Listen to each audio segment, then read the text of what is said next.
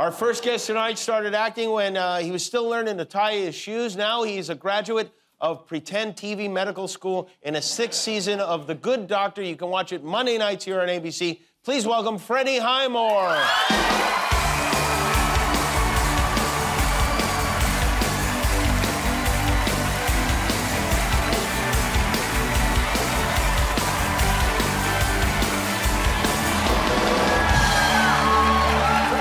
To have you here, and I'm going to tell the audience a little something about you because you're very polite, you're very friendly, and before on Friday, you knew you were coming here on Monday, you sent me a nice little email saying, hey, I'm looking forward to seeing you on Friday, and no one's ever really looking forward to seeing me, so I appreciated that.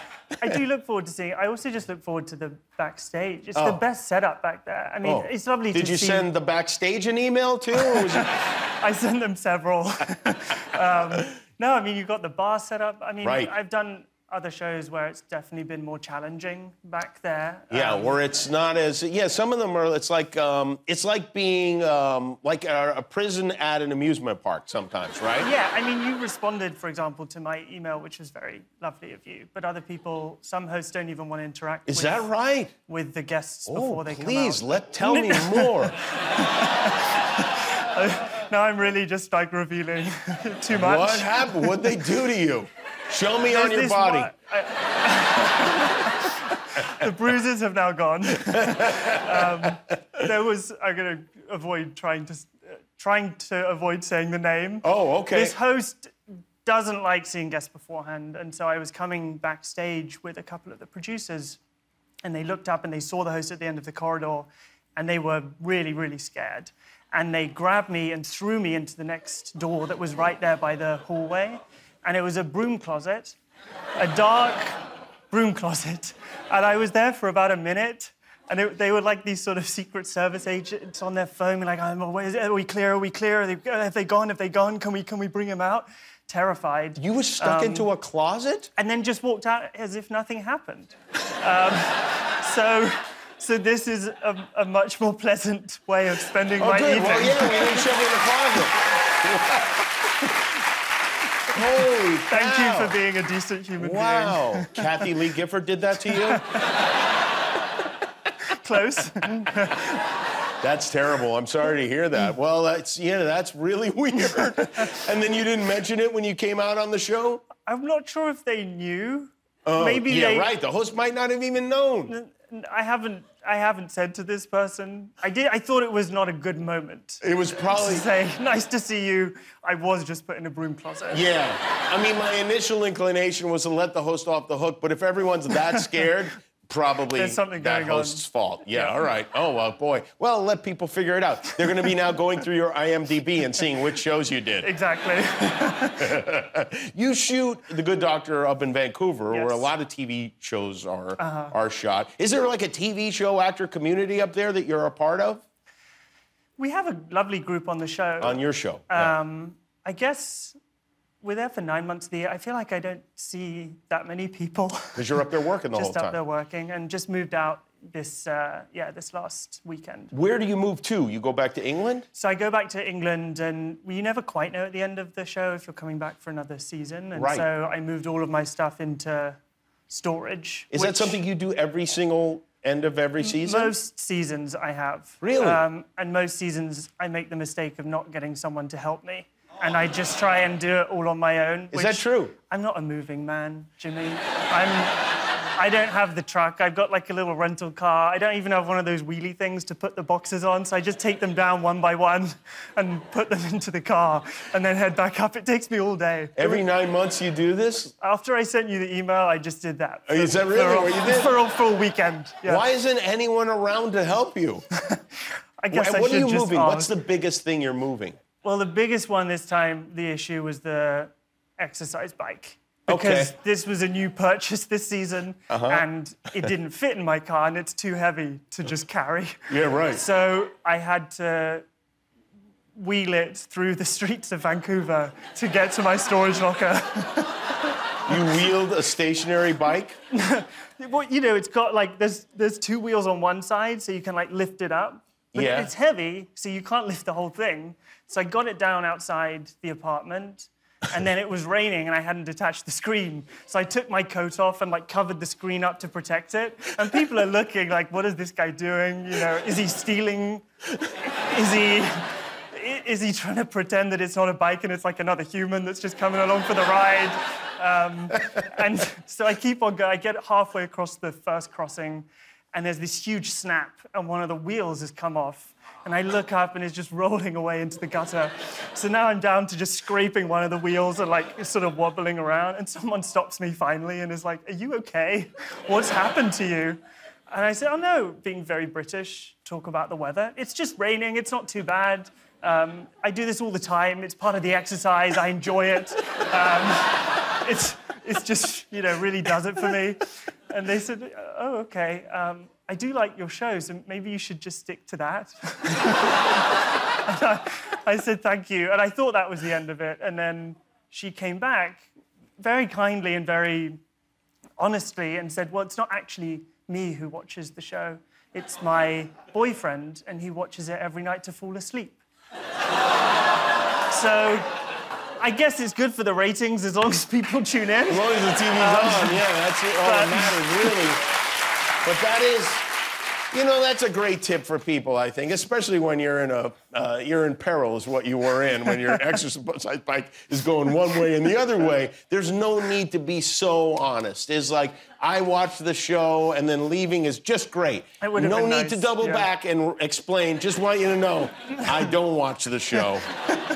My husband watches it, and it knocks him out cold. Exactly. I just said thank you, you know. Speaking of husband, the last time you were here, you'd just been married. Yes. And I remember you telling me you felt weird saying my wife, right? Yes, it is a little odd still. Are you over that now? It's just that I'm used to the ring. You know, I don't really play around with it as much. Yeah, At the start, you're constantly fiddling it. And, fiddling, yeah, that sounds okay. But yeah, my wife, it's still a little odd. It's odd. Is it odd for her to say my husband? No, I think she's just got used to it. She got used to it, yeah. Can you come up with something else? Like, you know, well, you can't say like my lady friend. That's not... My lady friend. My lady friend.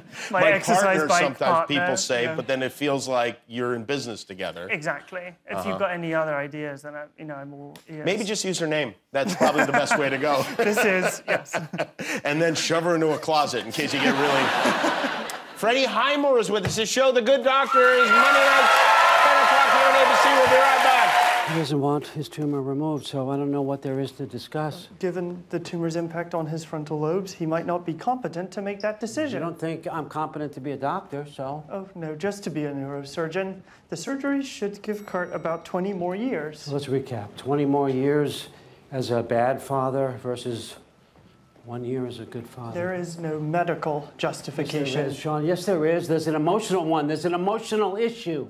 Your voice is getting louder and your face is flushed. Are you upset? That is Freddie Highmore and The Good Doctor. Freddie, you've been doing the show. I was thinking about it. Now, typically, medical school is like 4 years, and then you have, like, I don't know, between 3 and however many years of residency. Yeah. So you're almost like a doctor now after 6 seasons, right? I should be. Yes, should be. I'll say yes, yeah. I wanted to test that. Do you think if somebody was needed, let's say CPR, could you administer that properly? I know what it is. Yeah.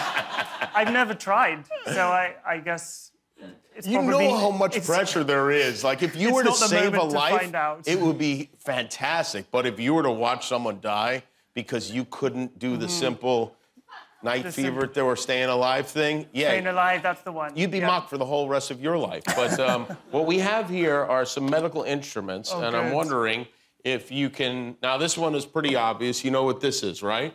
Yeah, that's the stethoscope. That is a stethoscope, correct. These are going to get progressively more difficult. You know what these are? These scissors? Well, look here. Here, you can hold it. You see what that is? They're kind of blunt scissors.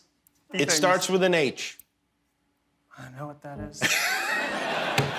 So we don't do this one. You really aren't a doctor. You don't use it? I think maybe it's a different word in the UK. We have a different medical system. That's a hemostat, that hemostat. Oh, excellent. Does that sound familiar now or no? No, but Not at all.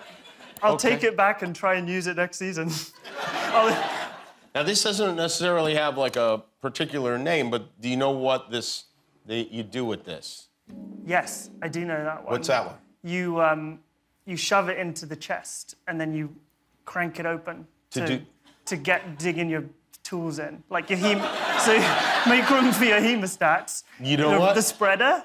That's exactly right. A rib spreader. Well done. Do you know this? That looks like some people clearly know what it is. It looks like a kind of kitchen tool for like making bread or. You could use it in the kitchen, or though. a gun. I mean, obviously, it looks somewhat threatening when you point it towards me like that. Yeah, no, but this is a caulking gun. This has no medical use whatsoever. I mean, I guess it could have some weird medical use. But no, this is for, like, if your bathtub is leaking. All right. Good. Okay. Jeez, I don't even know what... Okay, let's see what this one is. That's for the ears, to inspect the ears or the Do you know what it's called? Otoscope? That's exactly right! You seem genuinely surprised that I got that one right. Listen, if you didn't get hemostat, I had no hope for otoscope. What is this? That's the bone scraper. Close enough. And finally, let me get one more. Oh, okay. Do you know what this is? And do you know what this is for? I don't know. It seems like something you do in your own time. I don't know. Yeah, you're not wrong. Is it to share? No, it's not for sexual. It's not sexual. No, I mean, no, it's not really sexual. I'm still newly married, so we haven't needed to. Well, to get into the exotic for your stuff. wife. This is called an orchidometer, and what this is so doctors can put assign a numerical size to the human testicles. Oh, good. So yeah, vaguely coupley. So what a doctor would do is give a little squeeze and then squeeze over here to figure out if you're a 15 or a 20 or, by God, maybe even a 25. Please give these to your wife. This is great. These are fantastic. Well, I'll return with some news next time. I feel like what we've learned is that television is pretend, right?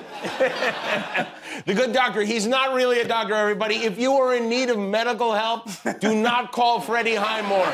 But watch his show Monday nights, 10 o'clock here on ABC. Thank you, Freddie. Great to have you here.